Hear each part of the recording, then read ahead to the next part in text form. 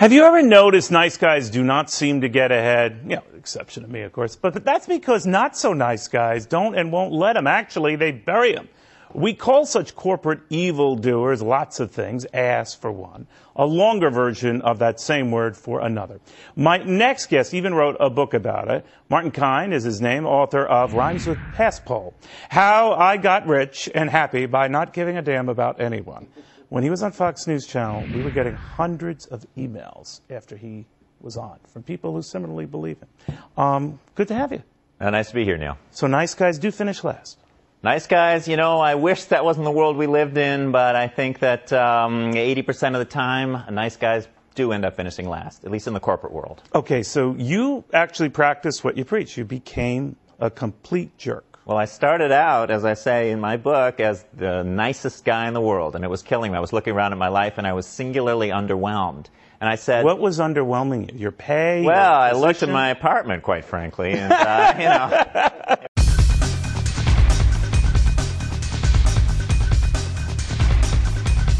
Jerks tend to get pretty far, but nice guys have a better life. So if someone decides they want to try out this new persona of a jerk, what are the steps to get there? What are some of the most important ones? Well, the baby steps I took in the beginning, I hired an acting coach to help me develop a persona. I think that what you can do in a practical level, if you really want to start this out, try doing little things like interrupting, for instance. Nice guys never interrupt. If someone else is talking, particularly in a large meeting, like just start talking right over them. It doesn't matter what anyone else is saying because, you know, you're the only person in the room. Are there some downsides to this? Did you become a more lonely person when you became a jerk?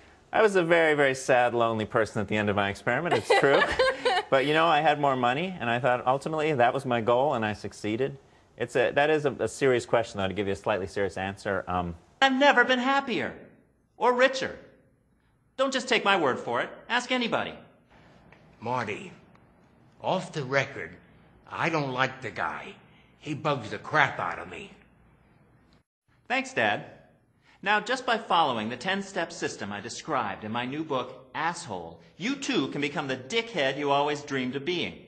I personally designed these steps to be so simple, even good-looking people can understand them. I've been promoting the book. A lot of press in Australia and in the UK, and so it's been a lot of radio interviews. And it's very interesting. In Australia, I was interviewed by a guy, I found out later, who was the host of their version of Dancing with the Stars. This guy named Todd. I didn't know at the time. Big man in Australia, huge in Sydney. And he's on this show called Todd and Sonia. It's on Mix 106, as you all know. And so Todd gets me on the phone, and he's like, oh, Marty. So I know he hasn't read this book, because he's reading the title. He's like, oh, it's Marty Kihn. I can't really do the accent. And he's like, the title of his book is, oh. So not only has he not read my book, he hasn't read the title. So he doesn't know what to say. So he's like, so he just does the subtitle. How I Got Rich and Happy, he has the English version, Rich and Happy by not giving a not giving a blah about anyone. So basically no one knows what this book is called. And he didn't say my name right. So this interview is pointless. So then he gets me, so what's the book about? And I start my thing. I'm like, well, you know, I'm the nicest guy in the world, and I decide I'm not getting anywhere. I'm underwhelmed with my life. So I systematically turn myself into and I have to stop myself, so I say jerk, which I can usually get away with. And he does one of my things, asshole number 1, which I outline in here. Asshole. Number 1, interrupt.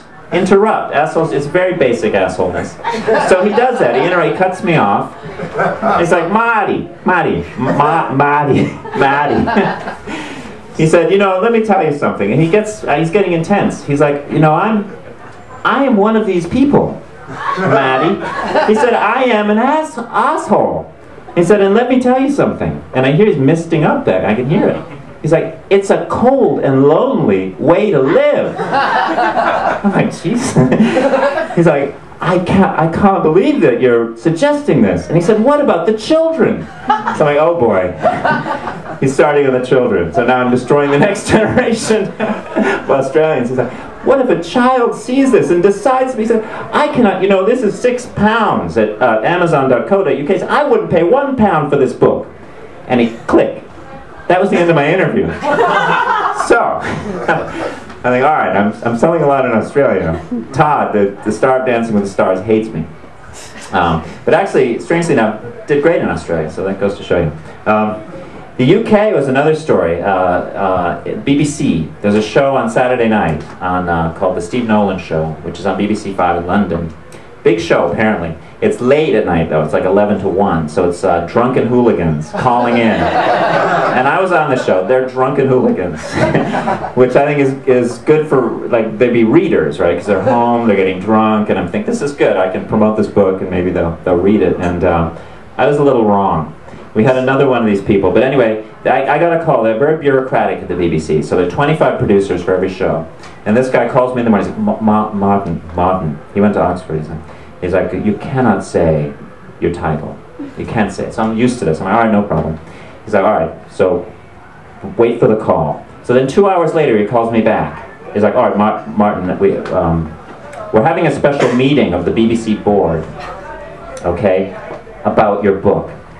The BBC board. So I'm like, oh no. So they're deciding that they can't even interview me because I've written a book called Asshole. So he said, wait for the call. So then I'm waiting to get canceled. Then he calls back. He said, Martin, good news. Excellent news. He said, we've changed BBC policy for you. Well, this is very wonderful.